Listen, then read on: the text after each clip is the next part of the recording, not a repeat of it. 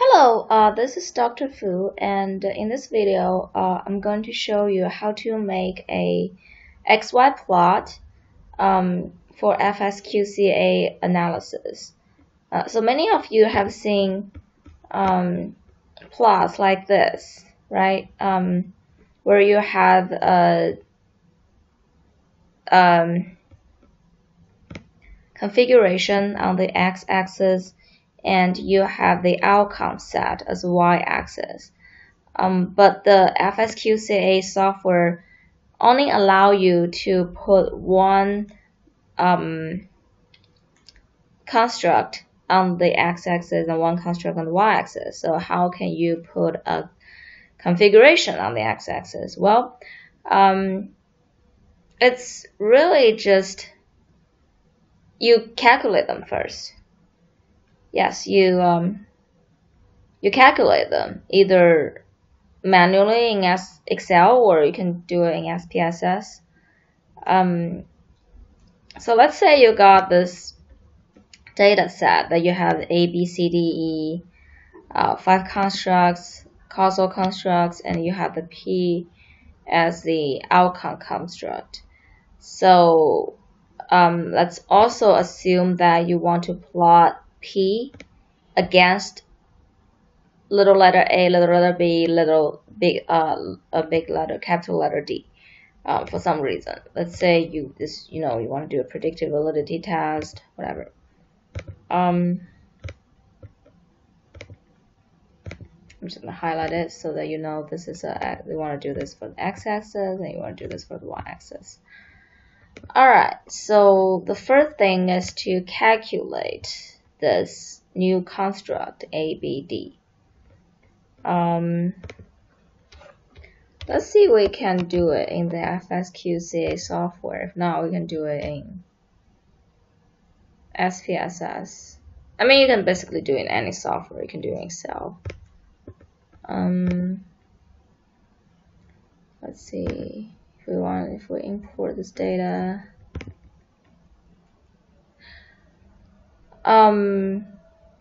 Many people wonder how to calculate this lowercase, like the small letter a and small letter b. Well, that's really just the negative of the set. So it's all the members that are not included in the set. So it's really just 1 minus whatever the set membership and a case is in the set. So let's say I want to calculate the set membership of lowercase a. So that will be 1 minus the set membership of the big letter A, right? So that's, you enter equal and 1 minus and click on the cell, and you can just drag it down. So that's lowercase a. It's really just that. If you want to trace the reasoning for this calculation, you can check the Reggie's book, redesigning social research. Yeah, it describes the steps in that book.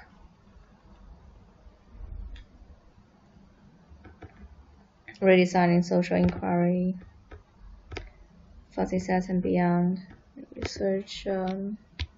Yeah, I'm not gonna go into that, but yeah, you can find it somewhere in this book. It gives you all the calculation procedures and describe it either mathematically or verbally.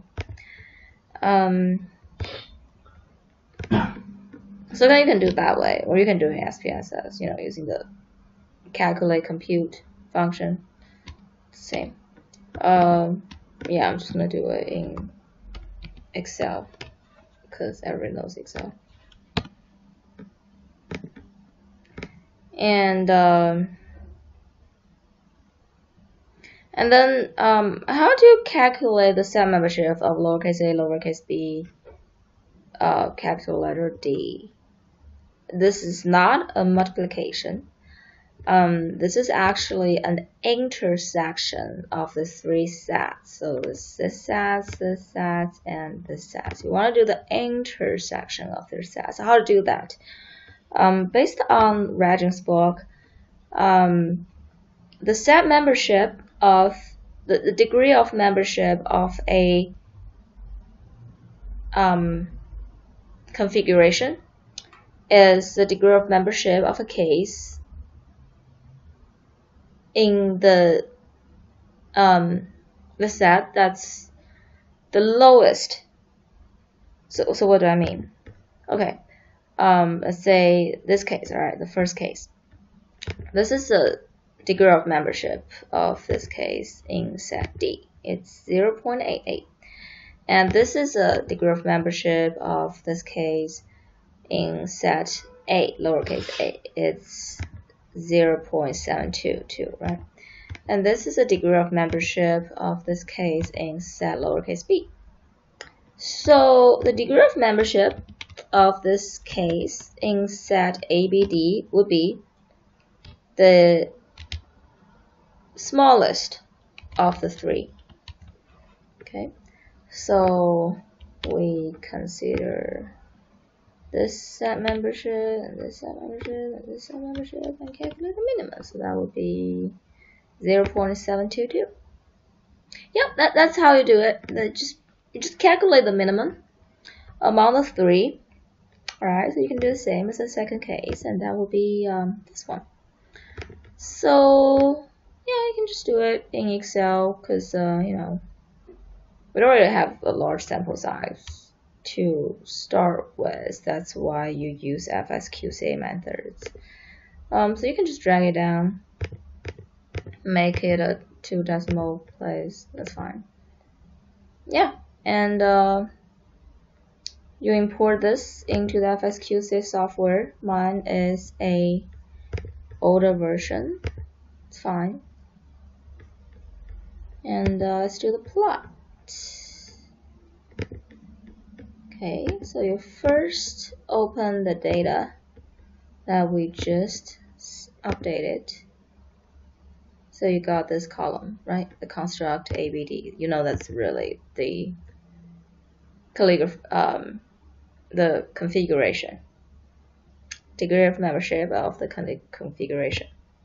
And you have the Y, that's your outcome set. It's this column. It's already a binary variable, so I don't need to calibrate it. And just do the plot. Let's see, graphs, fuzzy, we want XY plot.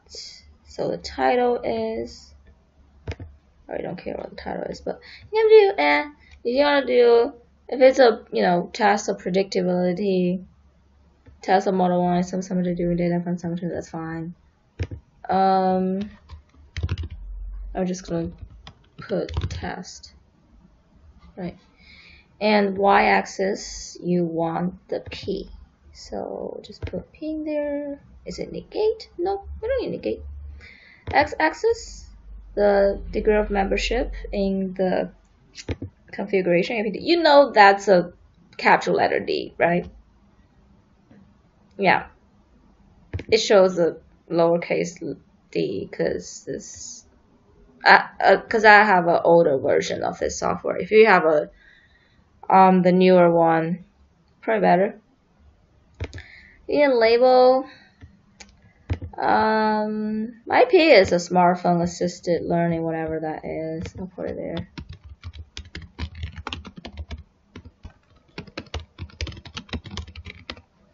And this is really a degree of membership in this configuration.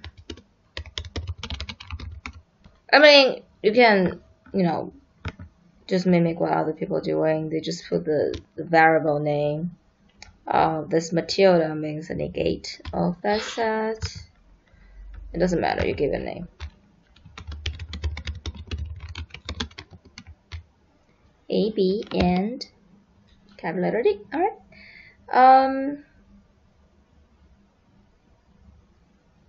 Case ID. No, I don't. need that, and just plot.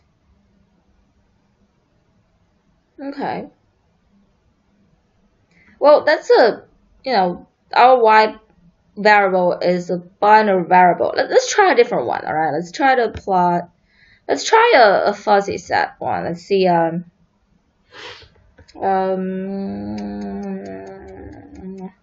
let's put, what we can do, C, okay? Let's use the configuration of A and B and capital letter D to predict C, which is parental involvement. Great. Let's try this. Okay, so it's parental involvement, whatever that is, and do a plot. Okay, so is that good or bad? It's actually good.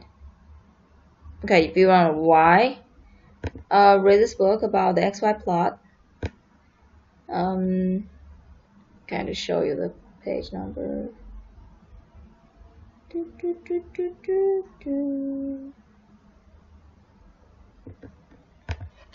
XY plot.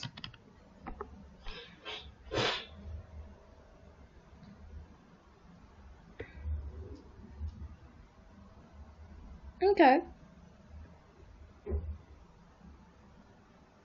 Yeah, anyways, you want the plot to be the upper left corner. You want the dots to be on the upper left corner. That's the overall conclusion. It basically means that the degree of membership in the Y set is larger than the degrees of membership in the X set. That's overall what it means. Anyways, but you got it. This is how we make this XY plot. Thanks for watching. Yeah, check out my other videos.